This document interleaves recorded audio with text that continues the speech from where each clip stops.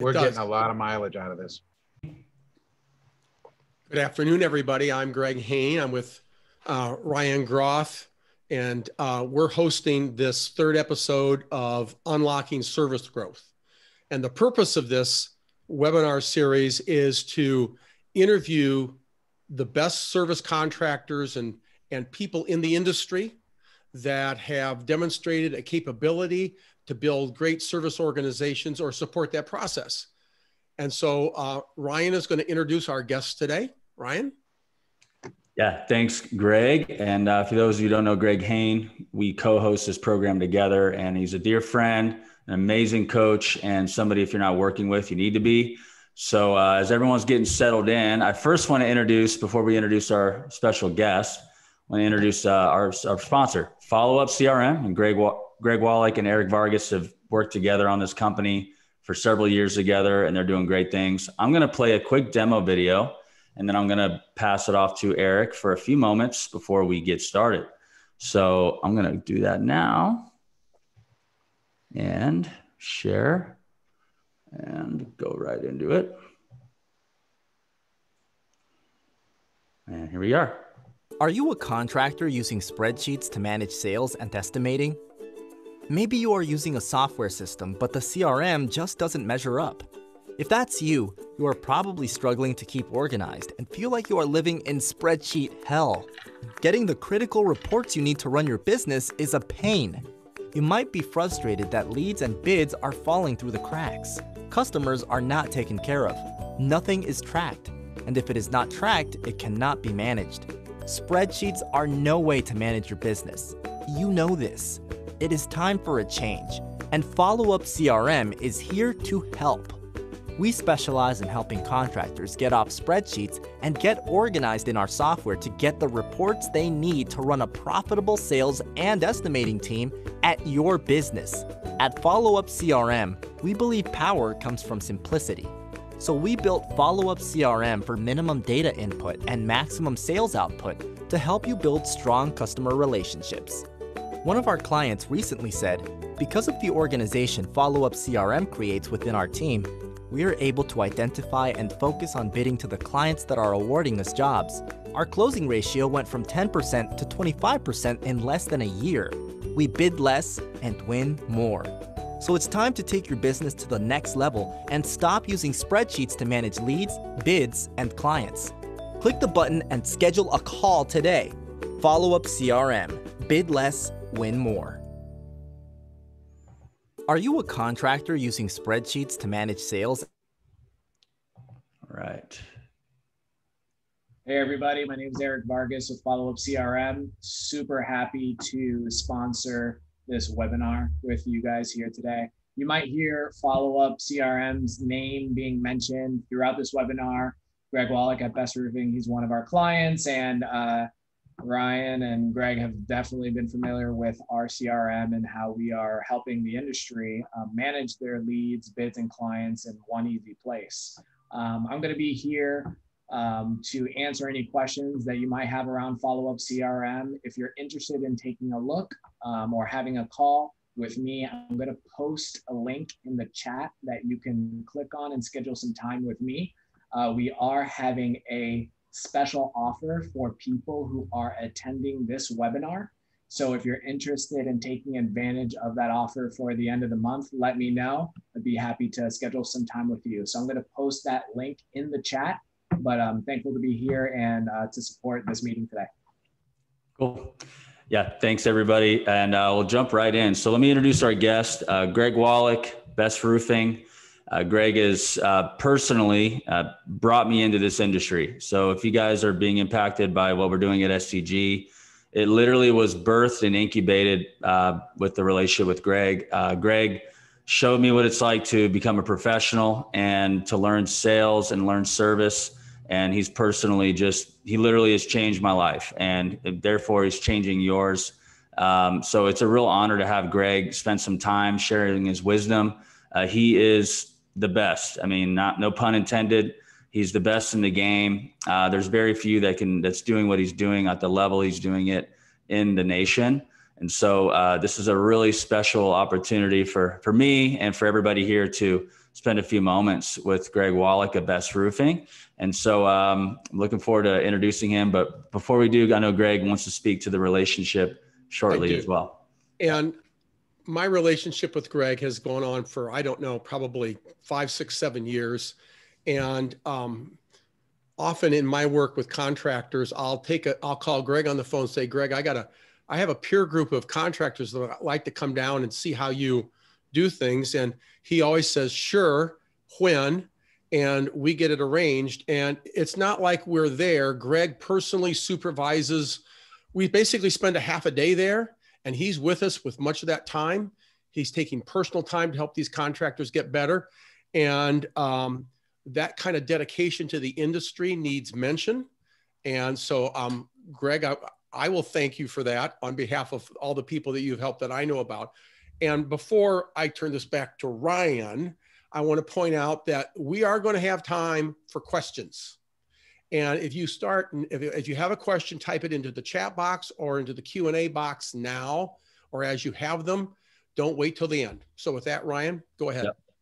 So to speed up a long introduction, Gregg has been in the industry over 30, maybe 40 years, and in commercial roofing specifically on a national scale. He pulled off a roll-up in the 90s and early 2000s, and he's been on the Roofing Contractor magazine several times. He's spoken at conferences.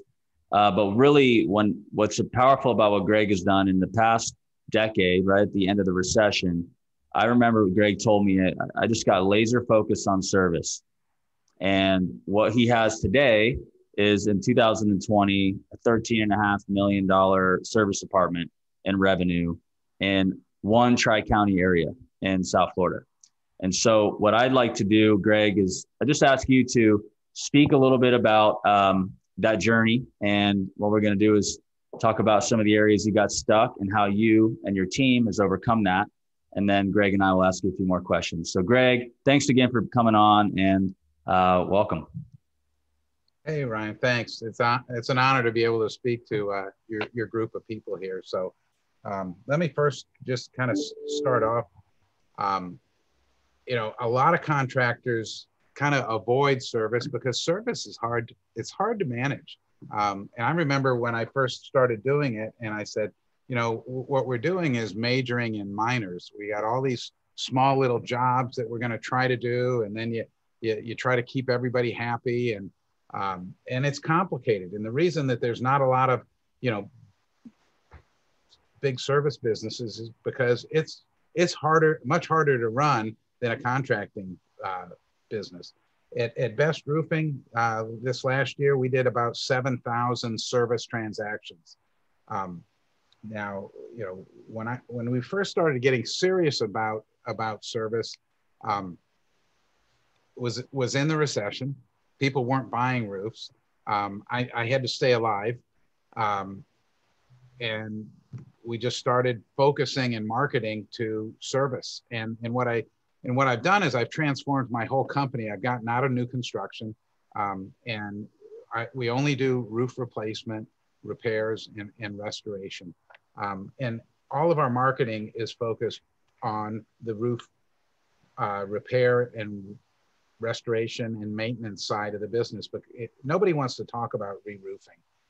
So about 2010 was when we kind of hit a ceiling. We were growing, and we had 2 trucks, then we got the 4 trucks, then we got the 6 trucks and the 8 trucks, and we hit 10 trucks, and all of a sudden it was like bam, we couldn't get past 10 trucks. And I ended up hiring a consultant to come in and help me just identify what's happened. And what he advised me was, he says, you just don't have the infrastructure to process everything. And we were having some real issues. It was taking us like weeks to get invoices out. We were busy, but the systems and the processes that we had in place just weren't functioning right. And I'm not gonna talk about any of those because they're all still around right now. And I don't want to say anything bad about anybody, but we have some systems that just weren't working for us. And we went out and went on a search and found what we thought was the best operational system for the roofing industry. at that time. And that was in 2011. And it took us about 6 months to get that system implemented. And we were running parallel to the system that we were on. But once that happened, it just really streamlined our processes and our procedures. And we were saying, okay, now that we can handle the operational aspect of it, let's think about how we're going to grow it. And then we sat down and just started becoming really strategic about how do we grow a service business? Because so much of service is rain driven. You know, we all have all the business we need when it's raining, but when it stops raining, how do we keep our crews busy, and how do we grow our business?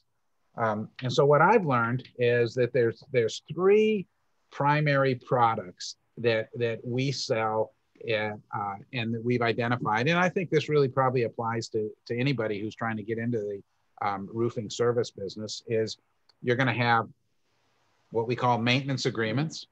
You're going to have what we call emergency repairs, or we call them T&Ms. And then the other thing we have is what we call scope jobs. And a scope job is where somebody actually goes out, gets up on the roof, diagnoses what the issues are, writes a proposal, and then sits down with a client and walks them through that proposal. So when you look, I think you have to just get really serious about identifying and say, what do those three products look like? And then we started mapping out, okay, how do we price out those products? And then how do we train our people to service those products? And what we found, and this has been plus or minus a couple of percent every year, about 80% of our service business is actually sold service business. About 20% is maintenance agreements and just emergency repairs. You're never going to grow your service business if you don't have a structured sales team that's out soliciting and working small jobs. And what we find is our average small job that we're selling is really around $5,000. And we found that if you can keep it within $5,000, that's a kind of a magic number that a lot of people have the authority to pull the trigger on. But when you get larger jobs, then all of a sudden things get more competitively bid out, and it takes a little bit more scrutiny for somebody to sign a contract over $5,000. So our guys know that, and we try to stay in that range with our clients, but depending on what they need too. I don't want you to think that I'm trying to misrepresent what's needed on a roof, but that's something that we've identified. We have very, very specific training for those salespeople. Right now, we're running 7 salespeople, and one of the things that was a big plus for us to supplement our sales force was we about 2 years ago, we put what we call a BDC, which is a business development coordinator, an inside person that would do all of the administrative work for the guys who are out crawling roofs, doing their surveys, doing their estimates, where we had an administrative person assisting them with their proposals, their follow-ups, their appointments. And we found that we have, for every salesperson, we have, or for every 2 to 3 salespeople, we have an administrative support person for them. And that really helped out and improved our closing ratio. On our scope jobs, we're closing today 6 out of 10. For every 10 calls we make, we'll close 6 of those, about a 60% closing ratio. We have a very structured pricing methodology. Every one of our guys who go out will look at something and it'll get priced the same way. We have a very tight CRM system, the follow-up system, that does a lot of goal setting. It does workflow coordination between, if there's more than one person working on a project, it allows us to communicate electronically, and really keep our records. I'm a fanatic about goal setting. You know, let's define what success is going to look like, and then let's measure against that. And when it gets down to like what an expectation from a service truck, and then what's the expectation from a salesperson, is we look at every 2-man crew should be able to generate $500,000 worth of business. That's what we're generating today. Now, I'm not going to tell you we were always at that. I mean, when we first started out, we were around $200,000 per truck with a 2-man. But we've really tightened up our efficiencies, and we're seeing $500,000 come out of each truck now. That's kind of big picture stuff. Ryan, Greg, if you guys have some questions you want to ask, I'm all for it. I want to ask a question that goes back to a conversation you and I had many years ago when you brought in that software. And what you told me was, you said to me, we got 2 Greggs here, this will get confusing, but you said, Greg, I basically took 6 months off and learned that software myself to understand how to use it. And in my work with contractors, one of the things that I see that doesn't happen is I don't see the boss, you, getting involved at that level. Could you talk about why you felt the need to take 6 months off from your business in order to learn this software, and what would happen if you hadn't done that? Well, I'm not going to tell you I took 6 months off from everything. Here's what I ended up doing. I took every Friday and Saturday for 6 months, and I just rolled up my sleeves and helped the people who were configuring, because anytime you buy a software platform, you've got to get it configured. You got to build it around how you want to do business. And the majority of the time that I was spending on was we identified like 200 different deficiencies. Like we had a picture of something, and we really wordsmithed those deficiencies. So we made it easy for somebody to grab a picture. If they saw a picture, they could grab that verbiage, and then we had wordsmithed the corrective actions associated with fixing that deficiency. So what we did was we made it really easy for our salespeople to make sure that they have diagnosed the right thing and that they are writing the right prescription to remedy that. And then depending on the size and complexity of it, we built an estimating template around each deficiency so that we had a lot of consistency there. And what it did was it allowed us to train our people by showing them a picture. Okay, this is what reflashing a drain looks like. This is what redoing a scupper looks like. This is what reflashing a pipe or fixing a puncture looks like. And then we had all the words already so that whoever was selling that would sell it the right way. And here's what I've learned about this business. It's the people who make the fewest mistakes are going to be the people who are going to win. You just got to figure out how you can avoid making mistakes and redoing stuff and keeping clients happy. Yeah. Greg, I love that the goal setting, and me as an athlete, baseball player, you as a University of Miami football player, I love the way our relationship formed because we're both so aggressive toward achieving something. And that's quite frankly what it's like at Best Roofing. It might as well be, it feels like you're a part of a professional sports team, but you got the scoreboard everywhere, but it's roofing. One thing that I talk about a lot is just having a reliable system and having a culture and an environment that attracts people to be successful. And one thing that you've spoken to me about often throughout the years is build a really good system and then teach the people to run the system. And I've found that you've been able to succeed so much despite having really talented people, some decently talented people, some maybe even below average at times, but you attract a lot of high performers, but you're not having to rely on these rock stars to do everything. And I think that a lot of people struggle with that because there's drama that comes with that.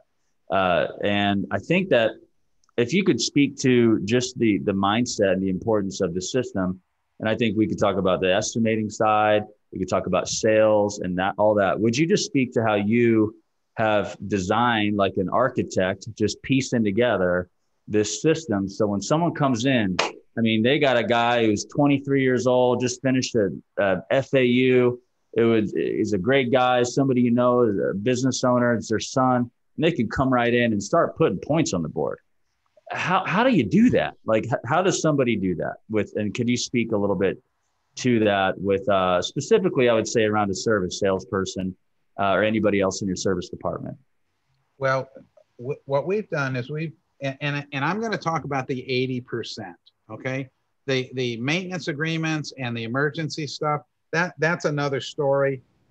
Where you're going to win big in service is selling small service jobs, going out and servicing people's roofs. I have always run my businesses around build a system to run the business, teach somebody how to run the system. So like for our service scope jobs is what we call them, we've identified 24 steps. There's 24 steps from the time that a call comes in until we're collecting that final invoice that take place in a service transaction. And that goes, each one of those 24 steps, what we've done is we've defined that.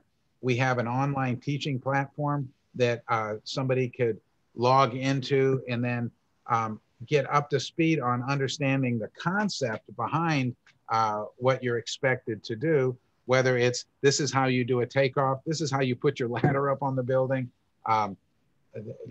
this is how you address a client, this is the way you should talk to a client. A lot of the stuff that Ryan is teaching is stuff that we do day in and day out with our guys, just making sure that they're excellent at pre-qualifying. Pre-qualification, I think, is probably one of the most important aspects of identifying who am I going to work with and who am I not going to work with. So what we've done is we've identified all of those steps, and then we train to those. And it's like anything else, you get better with practice. You're not going to be, a top performer coming out of the chute. But if you have a blueprint, if you have a roadmap that says this is how we do it at Best Roofing, it happens much better and much quicker. Now, here's what we like to do. Very rarely do we bring in somebody with a lot of roofing experience. What we found is what we really are looking for is we're looking for people, and you're not hearing this just from me. I mean, this is just kind of like business 101. You hire people that got great character, people that are honest, that are trustworthy. It's easier to teach somebody roofing than it is how to behave. And I find if I hire good people that just behave right, we can teach them the roofing aspect pretty quick. And what we found is it usually takes us about 90 days to get an unseasoned roofing person up to where they're able to go out on calls by themselves. And we have a very structured onboarding process where we actually, if somebody doesn't have roofing experience, we have them ride with somebody in a service truck for the first 30 days and actually see what do you do on a roof? How do you find a leak? What's the proposal look like? How do the people interpret my proposal when they get it and they're asked to go perform something? So after they've been up on the roof for 30 days, then we have them just ride along with somebody shadowing and making sure that they go in and visit with clients and just hear. And we take our better performers to do the shadowing. And then like the last 30 days, we'll send them out with a manager or somebody and let them start pitching and then debrief with them afterwards. So, you gotta, and you gotta think long-term. This is not a quick fix. If you want good people, you gotta you got to pour into them. You got to be willing to invest in them. And then, that hopefully they're going to stay with you for a long time. All right. I have 3 questions for you. One is, what are the ranges of a sales performer in service with their relation to their revenue they're bringing in, or sales annually or per month? It's up to you. I'd love to hear that from this to the Norm, if Norm's still there. I know he was a machine. And then I want you to talk to the re-roofing once. Are you handing off? You've tinkered quite a bit over the years. Does that account manager sell the re-roof with somebody, or do they hand it off? And then thirdly, I want to talk about your lead generation model, because a lot of folks are not in a position where they have the brand momentum that Best does, where leads fly through the door, and it's the best re-roofing service market up there, top 3 in the nation, South Florida, where it rains often. It's very densely populated. So I think we could talk a little bit more on that, but the first 2 questions, ranges of production, so somebody can get a sense of a South Florida Best Roofing sales guy. What are they putting on? What points they put on the board? Re-roofing, then brand. The first full year that somebody's working, we're hoping that they're going to hit somewhere between $800 and $1 million. And that's with us providing them the majority of their leads. Now, what ends up happening on the service side of the business is a service salesperson starts accumulating clients. Like for us, we're in the commercial business. We'll have a client that'll have 10 or 15 properties. And if you earn their trust on that first property, then they let you get access to the next one. And then all of a sudden, before you know it, you're like their guy. Just like, I don't think many of us change dentists very often. I mean, you go to a dentist, you have somebody clean your teeth, as long as they're not inflicting too much pain on you, you go back for another round. Well, that's kind of what it is like with a roofing service person, is when a property manager or a property owner can get somebody that they trust, that's doing them a good service and making their roof last, they start trusting them. And so a good salesperson will start building a book of business of clients. Now, our top producer, this is somebody who's been with me for 20 years. He's this last year, he produced a little north of $3.5 million. But I want to tell you, he's got such an amazing client base. He's not taking on hardly any new leads. He's just servicing a great client base of people who have multiple properties who just trust him. And his closing ratio is very high because he's taking orders more than he's making sales. Yeah. And you guys, just a quick pivot, are around north of 50% on your margins. People are asking that somewhere there on the scope work, or is the entire department, or it's higher on the scope? We find our time and material work is a little under 50% sometimes. And it's just because you have to negotiate sometimes your rates. And we've got some larger accounts that we negotiated down our rates. So our margins are a little less on the time and material business. Our maintenance business has probably the highest margin on it. But again, it's small. It's smaller volume. It's a small component. Yeah, small volume, high margin. Our scope of work, it depends on the size of the job and the complexity of the job and who the client is. You just got to feel it out. But we like to try to earn greater than 50% on our service. Now you compensate the salespeople to sell service, and I think that's very brilliant, and I think it's a best practice that I try to instill with our customers that work with me. But you got this situation where you have the re-roofing, right? That's a different animal to them. They don't see that as often. Can you speak to how you coach your team to handle those opportunities? And do you switch the account manager? Do they just get supported by the sales leader and an estimator? How does that work for you guys when you have this service momentum with these account managers, but then now it's time to re-roof, or they're giving advice to re-roof? What do you do?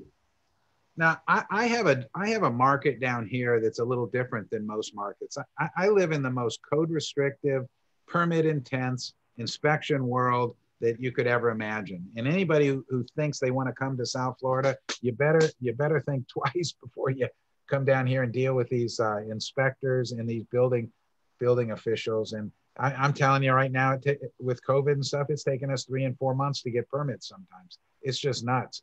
But because of the complexity, our service guys, we kind of lean towards service and let them just stay there. And we position it where we're bringing in a roof replacement expert, because our stuff is so heavily engineered down here, where we have to do uplift calculations, drainage calculations, asbestos calculations. There's just so many things that go into the design that we kind of do a pass the baton, unless the situation just really warrants it, and the client is like, just give me a price. I love you. You're my guy. You're going to do it. So we kind of separate the two, and we pay our people high enough base salaries so that they can make a living, and then we bonus them after that based on how they do. So, you know, I hate being totally commission driven. I found it hasn't worked well for me. You evolved as your business gained momentum, and I think that has a ton to do with your brand positioning as at Best Roofing. And so if we could spend just a minute here, I know Gregg might have a question and we can field some from the group. We have some customers that are in a different type of market, and their salespeople are prospecting right now. They don't have the accounts that you guys have that's generating 7,000 orders, you know, and they're just working with Norman Taylor's got doing 3.5 million. They're hunting right now. But what I've noticed with you is that as the owner, you are a great salesperson and a great marketer down there. And not every owner has those gifts, but there is somebody in every organization that can be an incredible educator and can speak to the market on an educational level. You guys do every organic branding method possible with everything you do. And you've done a great job with that.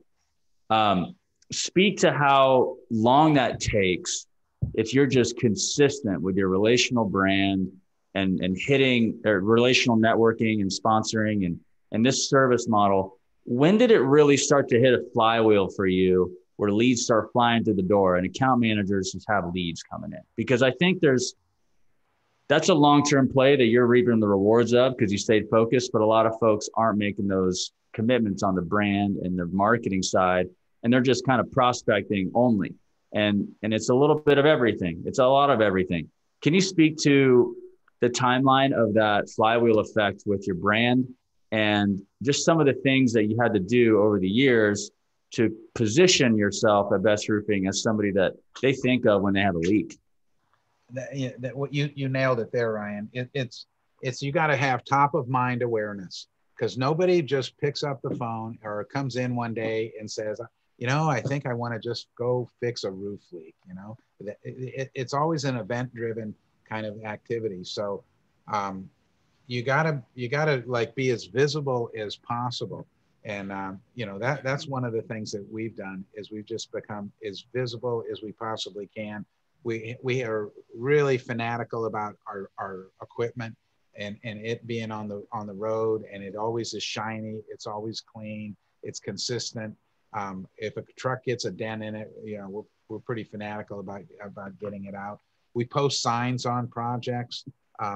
We've got 22 roadside billboards, you know, those things that says I sponsor the highway type things. We've got those everywhere.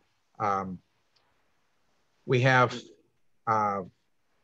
2 digital marketing people on staff that are just doing, I'll do 30 to 40 classes a year where I teach how to make your roof last longer. How to, if you had to replace your roof, this is how you would go about it. And then hurricane preparedness. So my marketing group is getting me in front of property managers 40 times a year to just talk and teach on how to make roofing decisions.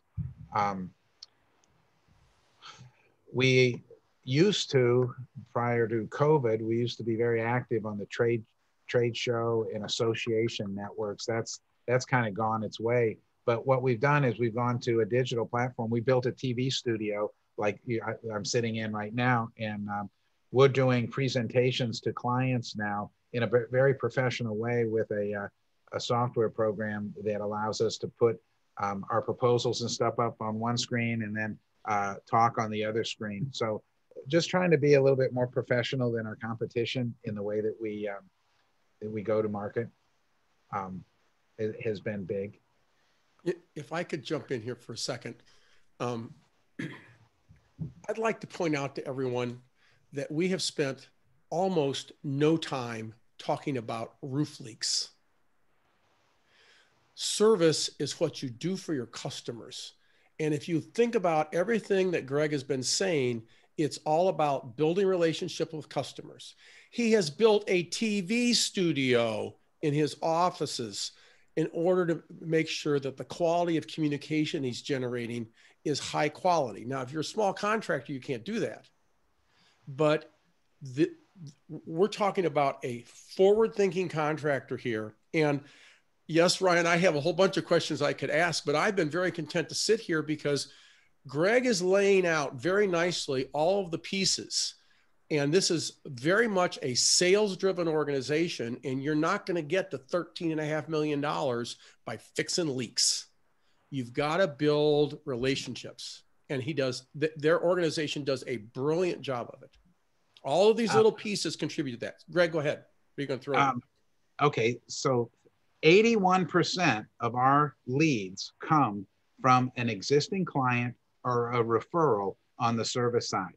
Okay, so here's what it's all about: building a relationship with somebody and then just growing that relationship and just keeping it year after year after year and building on top of it and just being crazy about customer service and about solving complaints and just keeping a client. I mean, this is one of the things that I say to our service managers. Sometimes, you know, somebody will call and they say it's leaking again in the same place, and we go out and it's not leaking in the same place. It's leaking someplace else. But you know, they're sitting in an office somewhere and they're translating this. And what we found is, at the end of the day, I'd rather not get into an argument with a client about something.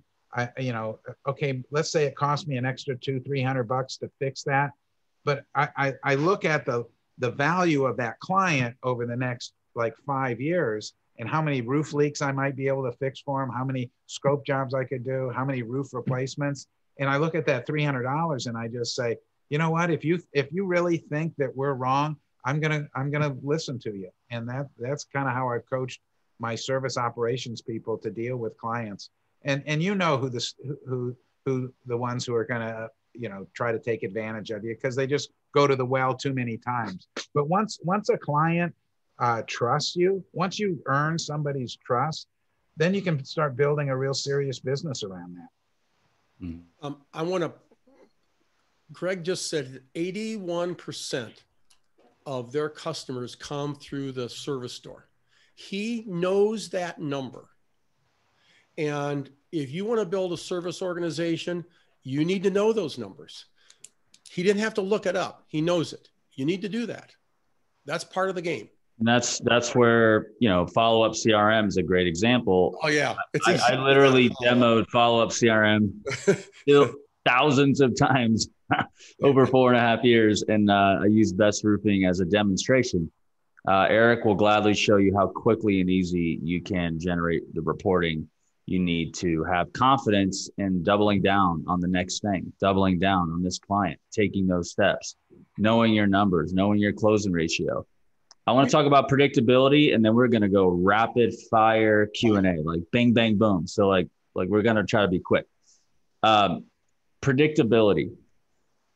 If someone were to come by your business or even if you wanted to grow your business, the degree of how predictable your business is makes it more valuable, makes it more exciting, gives you more confidence. Can you talk to how when I met with you 2013, you were able to show me with the data and with that you can look at things not emotionally, but objectively, and forecast the future and be able to actually hit it.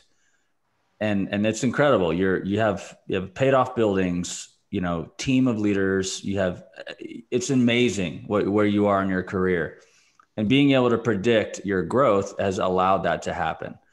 How are you able to predict revenue? I know this is a lot of things, a lot of variables that make that happen, but give me the bottom line. Listen, I'm going to make it really simple for you. We have a goal every week that we want to bring in 86 service leads that go to our guys who go out and crawl roofs and put quotes on. Now, what we've learned is out of those 86 leads that we get, about 24% of those do not get proposals. Some of them just go to time and material repairs. Some of them they're just not a good fit. So we get that, and we discount that by 24%. And then we know that 6 out of 10 proposals we're going to win. So we're just fanatical about tracking leads and making sure we got leads coming in.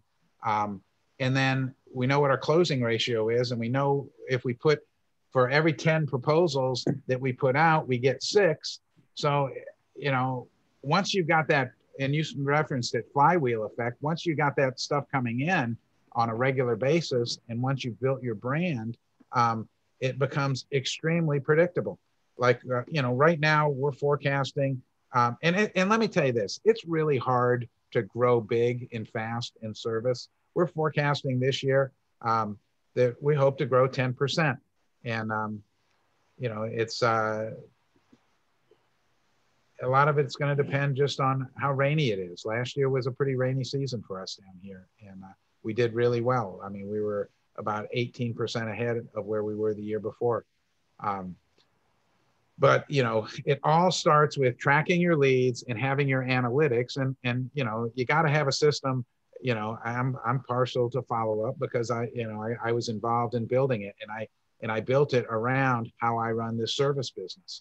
So, but once you get a project or a client logged in, then you got to be able to follow that through the system and understand. Oh, and here's the other thing too. Most contractors are just atrocious about tracking their pipelines.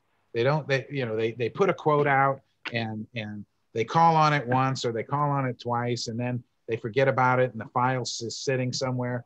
We are fanatical about following up with our clients and being able to stay in touch with them and building a relationship with them. And just asking. Your salespeople just follow up by themselves, though, right? They don't need to be managed and held accountable.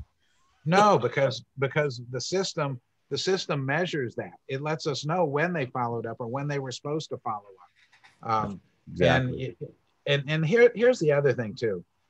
Share the information. We've got a big TV screen in our sales office that has how many deals we closed for the day, for the week, for the month, for the year. And then every one of the guys can see a report card and a homepage on how they're doing in relationship to their peers. And there is nothing that drives performance more than a peer-driven organization where the guys they're looking over their shoulder seeing, okay, how's he doing? How am I doing? And they compete, and have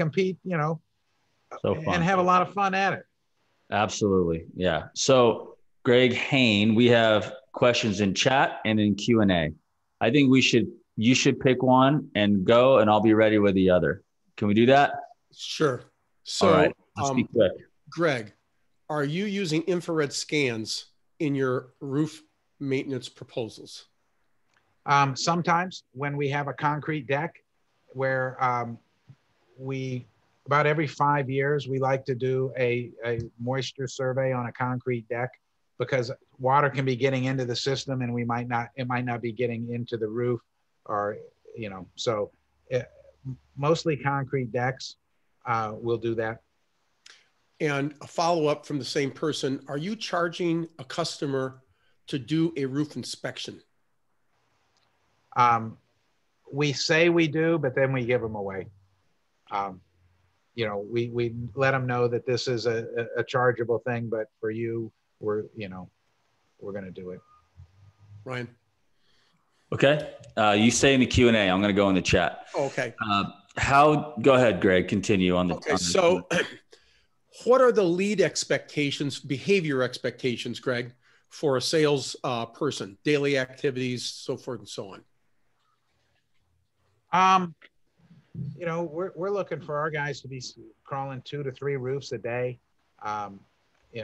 It depends. It just depends on how mature of a book of business they have, because that's what happens with us is somebody gets a client base over time, and then those clients just feed him, and the newer leads go to the newer guys. And if you've got somebody has no book of business, and I heard you say you're feeding them stuff, but if they're going to have to generate some of their own, or do they have to generate their own stuff? Are you generating everything for them? We're generating everything for them. We've got such a lead generation marketing machine here that we're able to do that. But listen, we've got I think 6 people on our marketing group. A couple of digital people, a couple that do the TV stuff with me, and the video stuff, and then we I got to send you these new cartoons that we're sending out. I'll give you for instance. We had 2 guys like out by a railroad track, and they were talking about New Year's, and they're chumming it up. They got cowboy hats on and everything, and a guy's got a bottle of whiskey in his hand, and the other guy, he goes, "All right, you ready? 3, 2, 1. Happy New Year!" And he shoots the gun up in the air, and the guys take a swig of it, and then it flashes to one of our service guys over on a roof, digging a bullet out of the roof, going, "Another guy shot his gun up in the air. Bullets do fall down." So we're doing stuff like that to just kind of bring a little bit of humor to our. We've got a mailing list, an emailing list that's been organically built. That's about 18,000 really bona fide, solid, client friends of ours. But we're doing stuff like that. We have 2 business development ladies that when we realized how much of our business was coming from existing clients, we really market to our existing clients and look at how can we preserve those existing clients, because every client, you got to look at them as a referral resource. And I would rather put my money into my relationships with my clients than I would trying to find somebody new. So if you were going to go out, start over today, and you're going to start targeting customers to call on, are you going to call on property managers, building owners? What's your target market going to be, knowing what you know now? I would go after people who make roofing decisions over a large group of properties consistently, and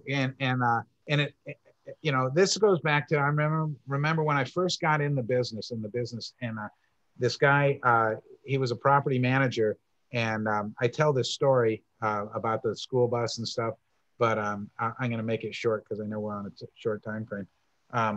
I had this property manager. He thought I was just the greatest because I would respond to him so quickly and stuff. And he said to me, he says, you're just the best service provider I've ever had in my whole life and everything. And I walk out of his office and I kind of said to myself, and you know what? You're my only client. I've been sitting there waiting for you to call me for every day. So you just got to build a client base, one client at a time, and then just make sure that they are just so fanatically thrilled with what you've done, and they feel like you're working for them, and that you are working for them. Quick question, Greg. What's the name of the software program you're utilizing to pitch the proposals while you're on the call? Is it Zoom or is it another program? We use a program called Demio. And I'm going to tell you, I'm not the expert at that stuff. Zoom might do it, but we found that our people that made that decision early in the year liked Demio. Okay. We're getting a lot of questions about paying salespeople. I know that I learned that from you, and I help consult that with people who work with me. Can you just high level, how do you pay your account managers, those 7 that you have currently on the service side? We have a livable base salary. And then based on the gross margin that they earn, they get bonused twice a year. And it's based on a percentage of the gross margin. Okay. Curious, people are asking about your total revenues, and I think it's good to just share the split and where your gross profit margin's coming from. If you don't mind, just because many people are doing this, they realize service drives their re-roofing, and that's a huge part of your business. Can you just speak to the split and the margins real fast? What we found historically is that service is about 20% of our business and roof replacement is about 80%. And whatever, it just kind of stays right in that area for us. So our business was off 6% this year, between, all of the nonsense with COVID and the shutdowns. And we had a really unusual rainy season this year. It rained a little bit more. Our business was off 6%, but we're forecasting this year to be a really good growth year for us. There's a question that's popped up a couple places in different ways in here about office infrastructure. And I'm taking that internal office staffing to support the operations. So this would not be the revenue generation side. This is the service superintendents, the coordinators. How does that look? What does that look like to support? And how many trucks do you have? We've got 28 trucks, and they're sometimes they're fully staffed, and then sometimes, like this time of year, which is the dry time of the year, we'll cut back some helpers and put some crew leaders together. And I think we're running 21 or 22 right now because it's just the dry time of the year. But what we found is that we have a service manager, and they can usually run 3 to 5 service trucks. And that's keeping them supplied, inspecting the work, just making sure that everything gets done properly. So 3 to 5 crews is what we find a service manager can run. And when you say service, so most people, when they think service manager, they think of the person that's the boss of the department. You're really talking about more of a superintendent role with that? Yes. Yeah. We have 5 service superintendents that oversee all of our service work. We have 7 people in the office that are doing everything from estimating to dispatching to billing to collection to scheduling. There you go. Thank you. This is a great question for you, Greg. What is the best way to handle a prospect that doesn't want to meet to discuss the proposal? They just want you to email the proposal. Prior to COVID, I would tell them that I'm probably not the right person for you, because if all you're doing is shopping for a price, I mean, how much do you really know about roofing? Because if you're just shopping on the right side of the menu and just looking at price, I'm probably not the right guy for you. And that comes down to, you really need to do a good pre-qualification up front and say, all right, after I've done this, I'd like to come in and sit down with you and really talk about what's going on your roof. Now, what ends up happening with service is you got to make the sale that first time. And once you build a relationship, it's like Norman. Norman has relationships with clients where he hasn't seen them maybe in a year or two, but they trust him, and he'll send his proposal over, and he closes, the majority of his proposals. But service, you have to make a sale one time, maybe 2 or 3, to just earn the relationship. And then after that, I think it's okay to send the proposal. Right. When you got a client, right, they trust you, and it's an account, right? Yeah. Okay, cool. We get a question about follow-up, providing an invoicing option. Grab a demo. Anthony, I would encourage you to grab a demo, see how they can help. Greg, do you have another question for Mr. Wallick here? So, Greg, if you had to start all over again from scratch, and you had one truck, one service truck. What are you going to do to get, where are you going to put your attention to get to 2, to get to 3? One account at a time. You know, I got to tell you, to grow service, you got to be patient. It's not a get rich quick scheme. You know, what it does is you'll build a great base of clients over a long period of time, as long as you continue to do a great job servicing them. And what that does is that feeds your roof replacement business if you're smart. And I got to tell you, that's a transition, you know, that it has to be very gently orchestrated. A lot of times you can piss a client off by not fixing his leak right, and then you don't even get invited to the roof replacement. So, you know, you really have to be a professional in the way that you manage that relationship, and be communicating with clients when they get to a point where that roof is just, you know, it's going to leak. I'll try to fix it, but it's just, you know, your roof is gone, and you just got to sometimes have that real tough conversation with a client. Yeah, you're gonna get blamed if you don't. So we're given the fact that we're taking one client at a time. We're trying to do an amazing job. We're giving them the pickle if they think you're wrong, and that you want them to be like, you're giving them the pickle. I mean, you're doing this. You're full steam ahead, and you're doing 80% of your revenues from re-roofing. What would you say you're doing with all these variables working? Because this isn't going to translate for everybody. What's your close rate on re-roofing as a result of all this? 1 out of 3. That's fantastic for construction sales. And speak a little bit about when you sell a re-roof, how you wrap maintenance into that. Every roof replacement that we do comes with a warranty that requires maintenance, just like the manufacturer requires. So what we do is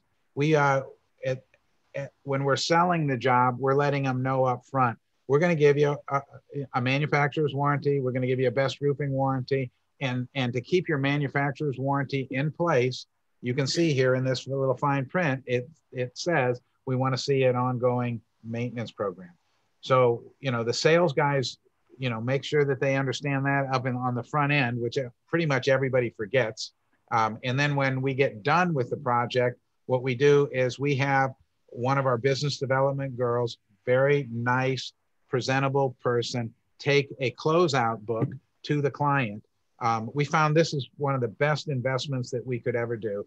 We take a 3-ring binder. We also give it to them in a thumb drive. And we walk them through, here was your contract. Here's your permit closed out. Here's your maintenance agreement. Here's your warranty. Here's what you do if you have a problem. And then we usually take what we call a Jake cake.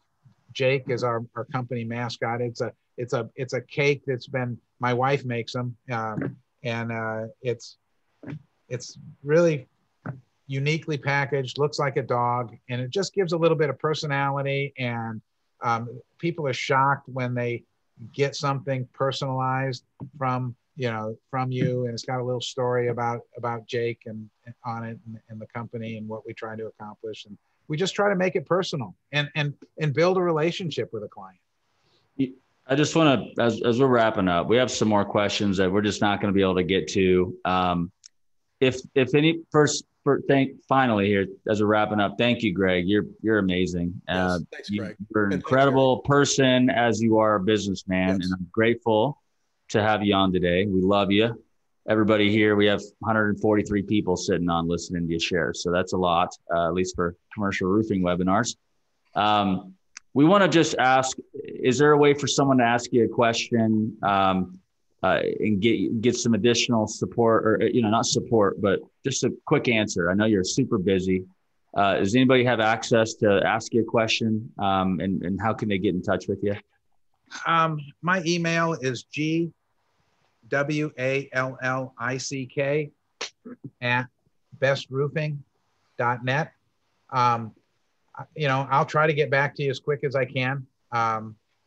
So yeah, if you want to drop me an email, I'm happy to help you. Yeah. And I'll just make a comment. I was in the ecosystem of Best Roofing for 4.5 years. And I can tell you that one thing that never changed was that there was always change, or however you say that, with that quote. Gregg is an incredible evolver and adapter. And I think that just the spirit of being growth-minded, always finding something to solve. It's a journey. It's not a formula that you just plug in. You know, using follow-up will open up a world of answers. Using STG, working with some Gregg Wallick, I just know you've always surrounded yourself with great people. You've taken your time to do the right thing, and you're always trying to solve a bigger picture that helps you long-term. And I think that's what I've noticed that stuck out to me the most, is that this is a business that happens to do roofing, and you do the right thing. It's a people business, and you just have a ton of fun building your business and solving problems and upgrading something and optimizing something. And all these ideas just come creatively. And why I say that is because I like to see more clients, instead of saying, hey, what's working for you, have more of the thought that says, how do we solve this? And they're originally coming up with something. And I think I see you originally coming up with something often just because you're trying to solve a problem that's exposed itself in front of you.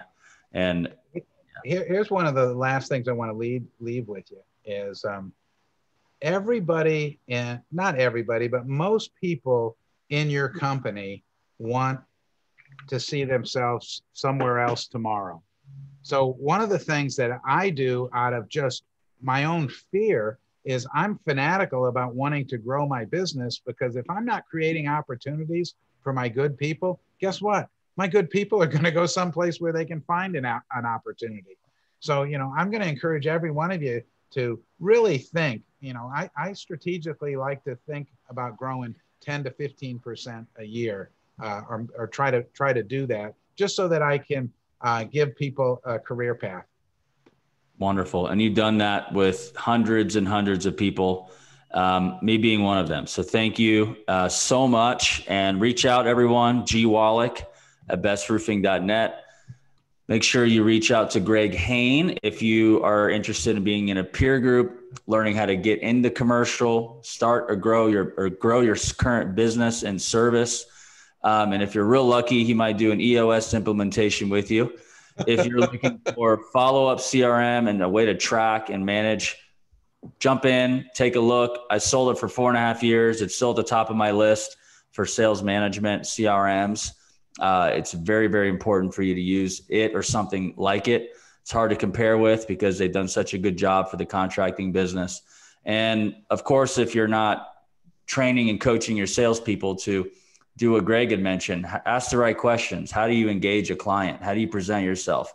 What's the whole culture look like and need to feel like? You need help with that. I can accelerate that process because I learned much of what I teach from the best over here, Gregg. And so thank you all again for joining. Hang on, Ryan. I got to throw my 2 cents in. Gregg Wallick often speaks at trade shows at the IRE. And when I have people come up to me, and this is the last couple of times that he's been speaking opposite to me, I tell people, go listen to him. He is more unique and hard to get a hold of. But the other thing I would encourage you to do is after he's done, go up and talk to him. Gregg is a genuinely nice human being. He has tremendous humility and he wants to help people. And don't be intimidated because he's standing up on a stage. He's a good-hearted human being, and he'll be glad to meet you where you are and give you the genuine best advice he can. So take advantage of that. Fantastic. Love you, Gregg. Thank you. Thanks, Gregg. Thanks, Eric. Bye, everyone. Thank you all for coming. See ya. See you. Bye.